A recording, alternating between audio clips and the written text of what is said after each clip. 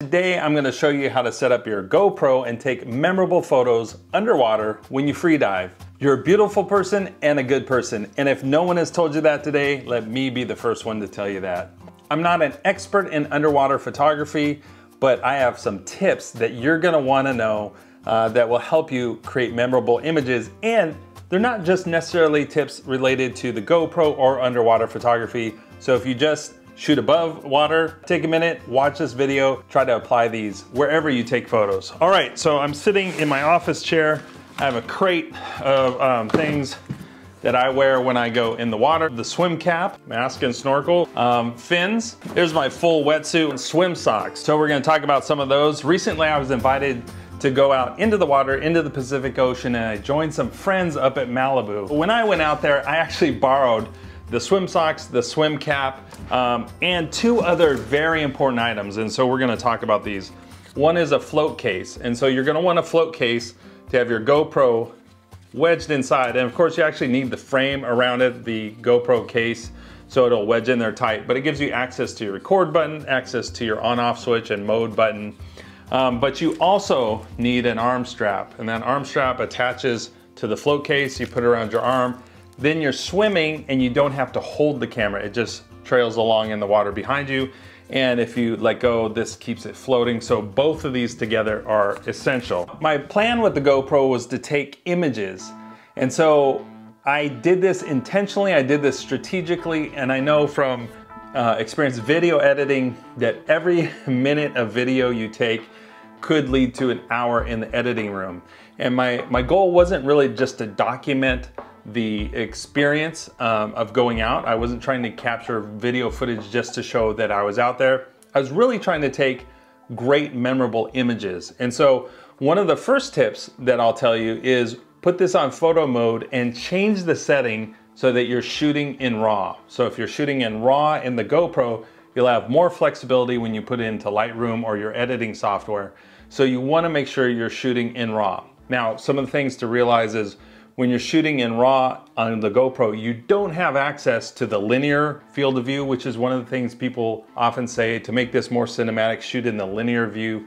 When you choose RAW, it goes away. Or if you're in linear, you can't select RAW. So you have to make sure you choose wide field of view, and then you'll have access to the RAW setting. So there's something else that is important to realize is when you're taking images, you're really talking about not just camera settings and composition, but you're also talking about timing, because you're under the water and you can only hold your breath so long, or at least I can. And so you're really talking about the timing of lining up a shot, triggering the shutter. And I feel like the GoPro 7 is a little laggy. Like I never know when I press it, exactly when it's firing, because the screen goes black. So I don't know if it goes black at the beginning of the shot or at the end of the shot, but it stays black longer than the shutter is open. So it's a little bit challenging to get that timing right, but you just want to know going into it. When I was setting out to do this, my goal was images that I could share on Instagram. And so I wanted to make sure that I was taking an approach where I could set up the shot with the right timing. Now, I had done a trip a couple years ago to Maui, and I filmed with a TomTom Bandit camera. I'll see if I can find some footage of that. And I know from that, where I just shot video, how much video content there is when you're underwater. It's literally just buckets and buckets of footage. And so I knew I didn't want to recreate that experience. I wanted just to work on my photography skills. All right, so on the GoPro here 7, you have 3 modes. You have video, you have photo, and you have time lapse.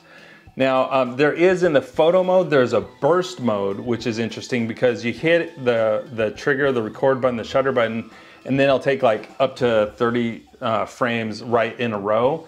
And that's cool for action sequences where you don't know if you're gonna get the right moment. And I was saying before how important timing was.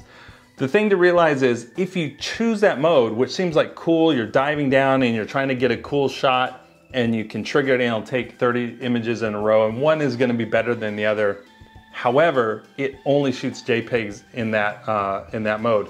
So I would not recommend the burst mode, even though it is cool, but if you choose that, you won't have the benefit of the RAW file, which is more flexible. Now, the first time out, I accidentally shot in JPEG. I thought I set it to RAW, but for some reason I didn't save, or I clicked out of it some way.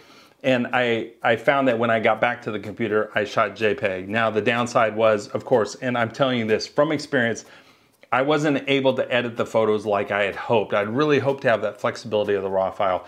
And so I made that mistake the first time. So learn from my mistake and set it for the wide angle and raw format. Now, when you're in the water, you might actually bump something and shift out of the photo format or change your camera settings. You'll know that you're in those settings because at the bottom of the screen, when you're in camera mode, it'll say wide and raw. So look for that while you're out in the water and make sure that they don't change because you can take a minute and reset it if you discover you've bumped a button and changed that setting accidentally.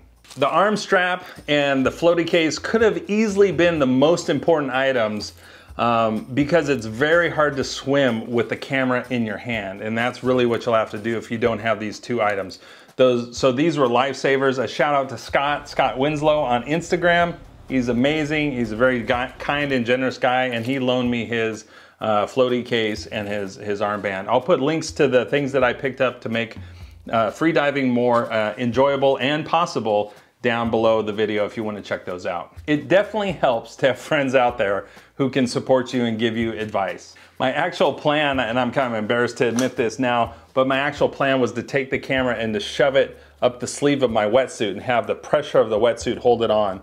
And that's not a great plan, especially if you're trying to get to your camera and it's shoved up your sleeve. But I did have this handy little piece of EDC gear, one of my favorite knives, and I had this shoved up the sleeve just in case I got, I don't know, tangled in some fishing line or some kelp attacked me. But this is nice because it has the nice, the loop right there. I'll put a link to this knife. It's a cool diving knife. I don't know, it hasn't corroded at all. Oops, now I can't get it open. Yeah, hasn't corroded at all. It has some nice saw teeth on there in case you get, you know, tangled up in a pirate's rope or something like that in Davy Jones' locker. All right, now we're gonna get to the pro tips. Here are some, I think it's 9 or 10 tips that I can share with you that might make your free diving experience better. Now, one has to do, or actually two have to do with the mask. Mask and snorkel. Snorkel's attached here to the mask. But really, tip number one is when you go in the water, put your face into the ocean water, get that cold water on your face because you want to cool or lower the temperature of your skin on your face so that when you put on the mask, it's a cooler temperature inside. And here's why. Inevitably, there's gonna be moisture inside the mask. The hotter your skin is, the more quickly it'll turn that into vapor and it'll fog up your mask. So if you cool your face, then that will help your skin temperature stay lower. It'll match more what the water is, and so you'll be less likely to turn into vapor and fog up your mask. That's a pro tip from Julie, who I've been lucky enough to swim with a few times out there. Now, another tip is when you're going out into the water is to get some saliva, spit into the glass in the mask, rub it around, rinse it in the ocean. And what that does is put a thin film of saliva on the mask. It prevents condensation and water droplets from collecting on the mask.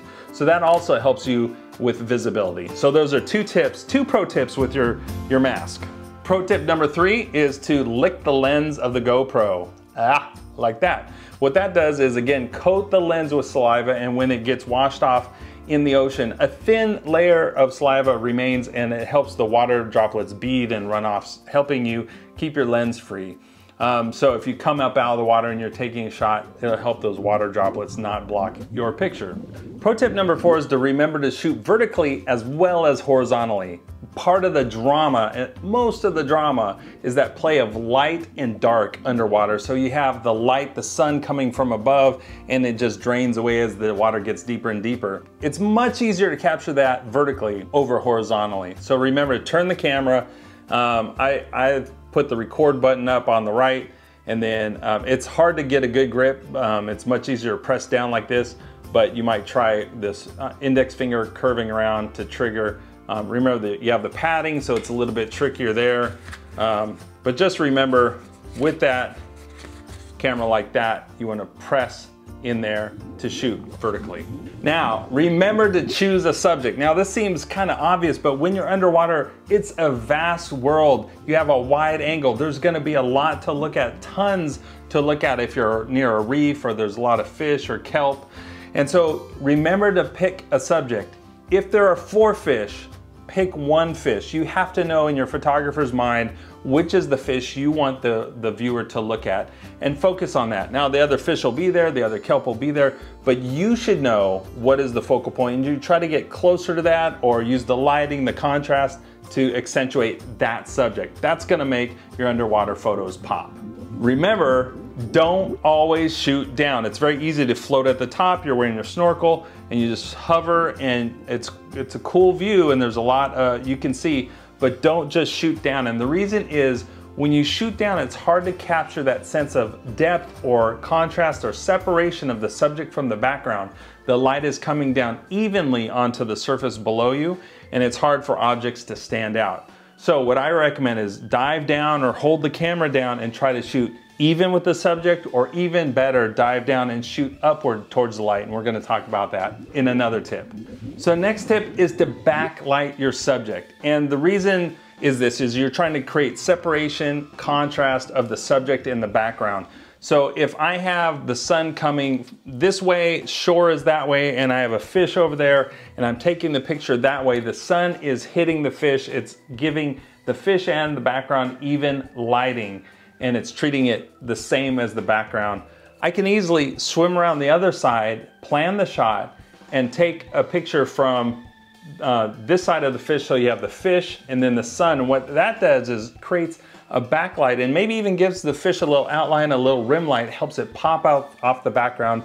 And you're using that light and that sun that's coming in to help you construct a very effective strategic composition. So remember to use backlight, use the sun to your advantage, shoot into it. Now, a lot of times we try to avoid that, but in reality, if you look at most movies, they have a clever use of backlight to help the subject stand out by providing that rim light.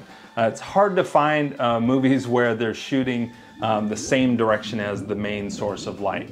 Next pro tip, get yourself in a position where your subject will swim into your composition. So instead of jerking the camera around and trying to follow a subject with your hand and wrist and then triggering it, position yourself where you know the subject's gonna pass and kick, float, whatever, but go slowly, subtly, smoothly forward, and as the subject comes into view, then trigger the shot. That's a way to get a more stable shot. Use the water to kind of buoy you and stabilize you, which it's naturally gonna do, instead of trying to rip or turn kind of violently or aggressively or quickly towards something. So plan out those shots and use your movement so that the subject comes into view into your frame. The next tip is kind of related to the last one, is use the ocean's current to help you get into position. So I noticed when I was out there filming and shooting that the tide was kind of coming in over these rocks, these reefs, and then going back, and the fish would literally just be swept one way and swept the other way,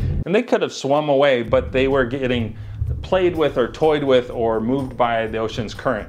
So I knew I wanted a picture of the fish, so I put myself in position so that the ocean's current would push them back towards me. So I used the movement of the water to help me be in the right position. Instead of fighting it, instead of trying to swim toward a fish who can swim 30 times faster than me, I helped set myself up for success by using the movement of the ocean's current to push the subject and me closer together. Don't go alone, be out there with people, be safe, number one, but also have a sense of support. I was lucky enough to have cool people to lend me gear before I could buy my own, before I even really knew I needed those items. Have people to draw your attention to cool things to shoot. Hey, look over here, there's a starfish. That was a cool moment, my first time out. People were pointing things out to me. And so that sense of community and camaraderie and safety is something you want when you go freediving. I hope you got something out of this video. Actually, if I could take a second, the reason I make these videos is to share information. I'm a teacher, that's what I do, that's my career, but I love sharing information. I'm passionate about photography, and I hope this video has been helpful. If you like it, there's gonna be more content like it. Hit the like button, subscribe, and I'll see you in the next video.